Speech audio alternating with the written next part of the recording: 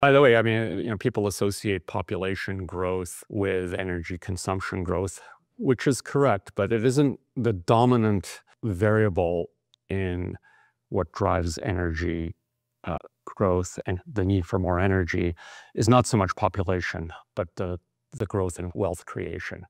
So if you have population growth in a dominantly rural agrarian circumstance, such as a developing nation in the rural circumstance, I mean, the addition of another person into that circumstance does not consume a lot more energy.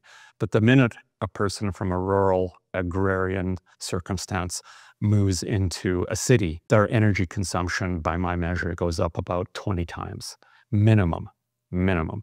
And if they go into, it's like a North American context where we tend to be bigger in everything that our appliances, whether it's from refrigerators to vehicles, you're talking 30 to 40 times. And so the dominant factor over the course of the last couple of decades has been the urbanization of China.